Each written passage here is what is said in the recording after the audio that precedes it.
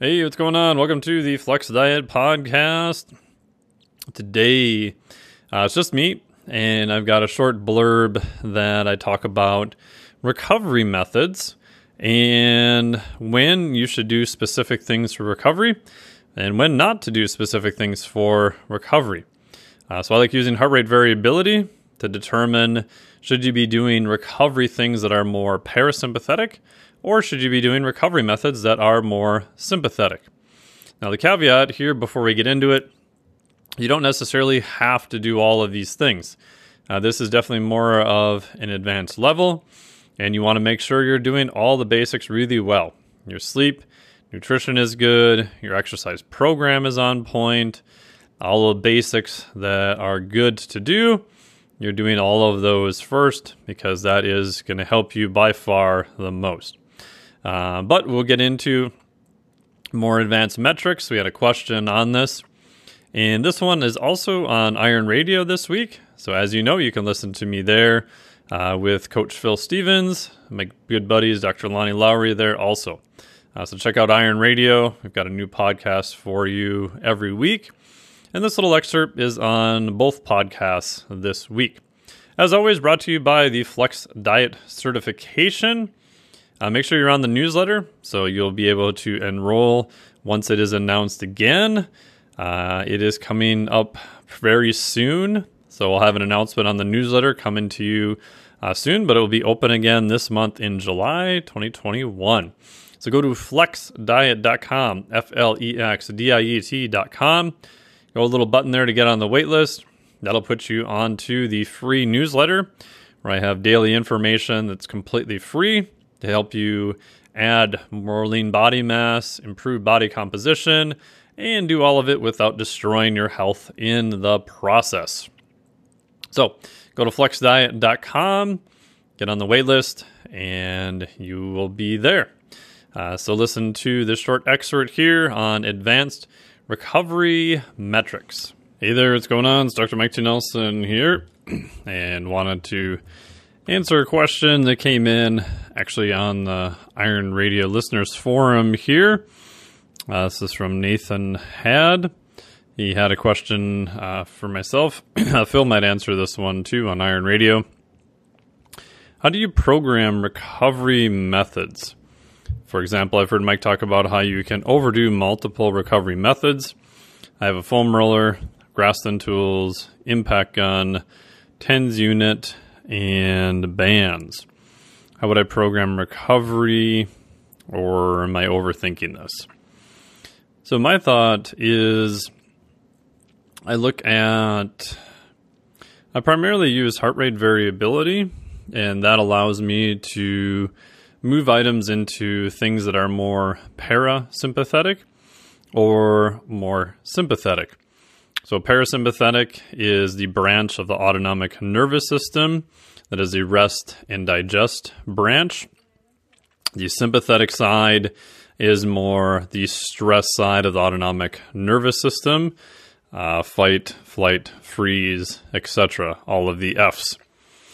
Now, most of the time when we think of recovery, generally we're thinking about parasympathetic items. And that's good because training for the most part is a sympathetic response. If you've ever been too high in parasympathetic tone, your performance in the gym can be pretty lackluster or feel hard. For people I'm programming, for example, if they have a powerlifting meet or a CrossFit competition, or just most competitions in general, especially with gross motor skills involved, I actually want them to be more on the sympathetic side the day of the competition. Otherwise, it is very hard to get a high level of performance. So you don't really want to be too sympathetic. You actually don't want to be too parasympathetic. Again, heart rate variability is a method that you can actually measure the status of the autonomic nervous system to determine how much parasympathetic versus sympathetic you are. There's different ways of doing that. You can use the Oura ring, which I have and I like. For HRV, that will generally get you into the ballpark. However, if you have a very low resting heart rate, HRV may not move around all that much on aura because it is collected during the night and it is an aggregate from your sleep. When you're laying down, you have a high amount of parasympathetic tone. Again, if you have a very low resting heart rate, so you're hitting the high 30s or even low 40s for resting heart rate at night on, say, the aura ring, most likely your parasympathetic tone is going to be very high. And what I've seen on those individuals is that their HRV doesn't move around a whole lot, meaning they could brutalize themselves in the gym the day before. Their HRV doesn't move all that much. And that's because they have something called parasympathetic saturation. The parasympathetic tone is so high, and they're doing it lying down, that the HRV just doesn't move a whole lot. Imagine that you're seeing on the beach and that you have this baseline level of just all these really high waves coming by all the time. You're not really going to see much else. So for that, and for most people, if they're using it to guide training and they want to do this on kind of a day-by-day basis, I still recommend a one-off reading first thing in the morning. Right now, I primarily use the iThlete app. So instead of athlete, it's iThlete with an I. And most people will do that seated first thing in the morning. So get up, use the bathroom, do whatever you need to do. Sit down, put on the heart rate strap, or they have a finger sensor. I generally use a heart rate strap because I can use it for heart rate during exercise also. And then rest for about 1, maybe 2 minutes, and then do the measurement. Measurement will take about 55 seconds. So you're looking at a total time of like 3 to 5 minutes, which I think is a pretty good investment for what you get. And from that, you will get resting heart rate. And on the iThlete scale, they measure it from a 1 to 100 scale. So they actually take what's technically called a time domain measurement in milliseconds, and they translate it to a 1 to 100 scale. On Aura, you're actually looking at the time domain measure in milliseconds. So you can't necessarily compare the Aura score per se to the iThlete score unless you know the algorithm to convert them. If you get really stuck on that, email me. I actually know what it is. So they are a little bit different. So once you have, let's say you're doing the iThlete measurement and you're tracking that over time, so you're doing it most days, you'll now know your daily measurement of heart rate variability. So that's the amount that you are parasympathetic versus sympathetic. And you'll also know resting heart rate. And you know about where your 7-day average is at. So this then gives you a good metric for both where you're at and a way to measure if your recovery methods are helping. So the big key with recovery methods is you don't want to do anything to kind of mess up the stimulation that you did in the gym. Now, granted, most things aren't really going to mess that up too bad at all. Some things, maybe, NSAIDs, maybe. There's some interesting stuff with potentially very high amounts of vitamin C directly after training. Again, most of that was in mouse studies. Maybe antioxidants, although again, most of that was on vitamin C and vitamin E. You're not worried about eating fruits and vegetables or anything like that. Cold water immersion, if done immediately after training for hypertrophy and you are in temperature below 50 degrees Fahrenheit for 10 to 15 minutes, could potentially interfere with hypertrophy. We've got some pretty solid data that says that it does, but again, how much in terms of muscle mass or lean body mass does that cost you if you did that exact protocol? It's kind of unknown. The Flex Diet Cert, I went through and reviewed a bunch of studies on that, and there was only one study that used DEXA at a whole body level, and it was pretty hard to pull out from that what was really the effect. The other ones used a cross-sectional area, usually from biopsy. So hard to say what that really means in the real world. And again, that was only if you're doing relatively cold water, relatively long period of time and done immediately after training. We don't really think that that will interfere if you do it in the morning or even a couple hours later. But again, those studies haven't really been done yet. So by using heart rate variability, you can then determine, are you a little bit high on the parasympathetic side? Are you a little bit higher, more stressed on the sympathetic side? From there, you can then theorize what your interventions would be. So I originally heard about this around the same time I was kind of thinking about this from Joel Jamieson. So shout out to him. He's been talking about this for quite a while. And from the sympathetic side, if you are more stressed, things that help increase parasympathetic tone are going to be beneficial. More sleep is always helpful. More calories helps. I find more micronutrition helps. That helps those help across the board in general. And then longer exhale breathing work. If you can get outside to look farther away in kind of more of a panoramic view, Dr. Andrew Huberman talks about this. That is going to be a little bit more parasympathetic. Having a slightly longer exhale compared to inhale is going to be a little bit more on the parasympathetic side. You had mentioned you have kind of the impact gun. I find that can be helpful. I find doing some type of movement right after it is most helpful. So I'll do some work on that, and then I'll go for maybe a nice evening walk.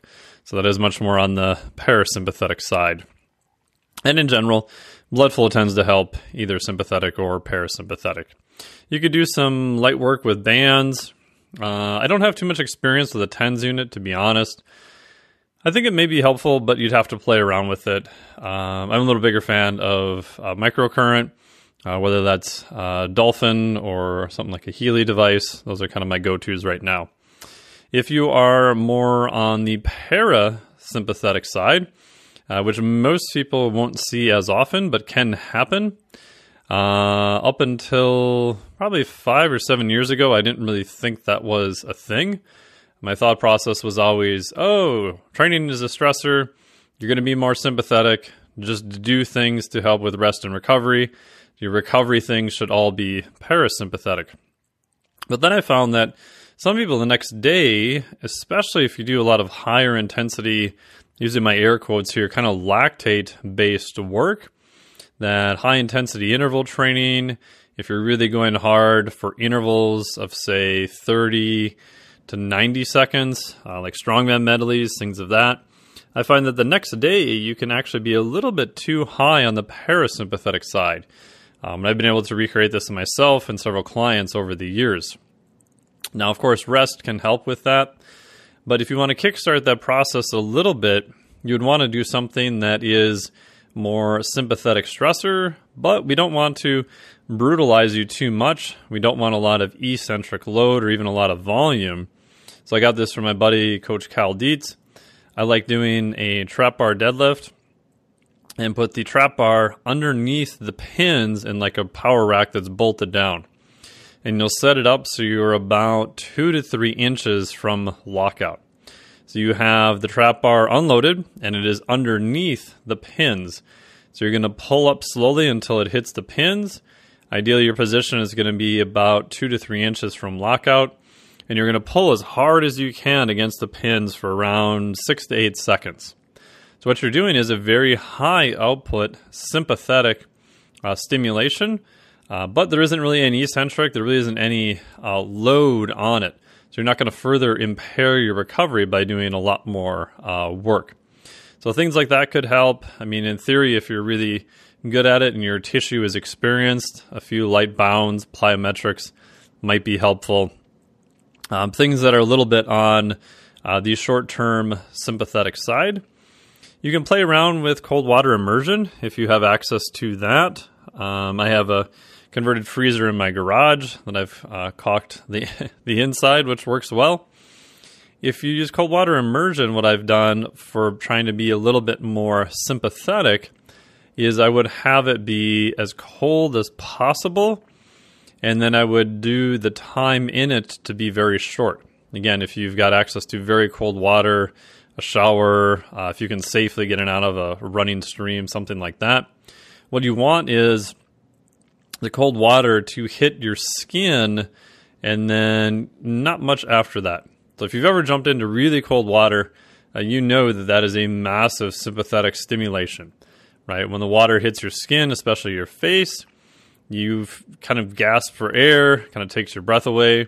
Unfortunately, some people have drowned in this manner because they are not used to it, and they go in, they have kind of a gas reflex, and their head is down in the water, and they can inhale water and drown that way. So again, be very careful if you're doing this in an open body of water. So that is using the sympathetic side of cold water immersion. You're primarily trying to light up the sympathetic nerve endings on the skin, and then have not much of a cooling or change or blood flow redistribution after that. For more of a parasympathetic, ideally if you're using cold water immersion, I would do a little bit warmer-ish temperature, and by warmer, usually upper 40s, somewhere in there. And then I would go in a little bit longer. Again, this all depends upon your safety and what you're accustomed to. For myself, since I'm getting back into cold water immersion after traveling, if I want more of a parasympathetic, I'm going to get in. Right now my temp is at 47 degrees, and I'll stay in for about 2 to 4 minutes, and I'll just breathe really easy through my nose. So I'm trying to control a little bit of that sympathetic stressor. I'm going to stay in long enough to try to get a redistribution of blood flow. So you know you probably hit it right. You'll want to get out before it gets difficult. It should still feel pretty easy. You don't want any aftershock or anything like that. And if you don't dry off right away for like about a minute or two, if you see your skin turn a little bit red, then you probably are around the right spot. So what that is a redistribution of blood flow. Again, walking can also help with that.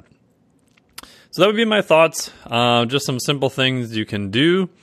I like using, as I mentioned, HRV to determine, at least from a nervous system standpoint, am I more on the parasympathetic side, or am I more on the sympathetic side? Or maybe I'm just doing good and I don't need to worry too much about it. Again, it always depends on what phase of your training you are in. You don't want to do things to screw up the adaptation. Again, the adaptations to training are relatively robust, but if you are approaching a higher level or more elite levels and using different types of recovery methods, it does become a little bit more important to make sure that those are matched up appropriately. And when you have your HRV, you can determine, are you looking to do more of a parasympathetic intervention for recovery, or are you going to do more of a sympathetic intervention for recovery? So there you go. Thank you so much for the question, and take care. Thank you so much for listening to the podcast. I really appreciate it. As always, go to flexdiet.com to get onto the wait list and the daily newsletter for all things related to increasing lean body mass and better body composition, and doing it all without destroying and actually improving your health in the process. So go there, flexdiet.com, flexdiet.com. Thank you so much for listening. Really appreciate it. If you can leave us a star review of whatever you feel is appropriate, and any comments, that would be great. Hit us subscribe on whatever platform you're on, because that helps us out and allows us to get more guests and spread the good word. Stay tuned. I've got a bunch of great interviews lined up over the next couple months that you won't want to miss out. Thank you so much. Really appreciate it. Talk to you all soon.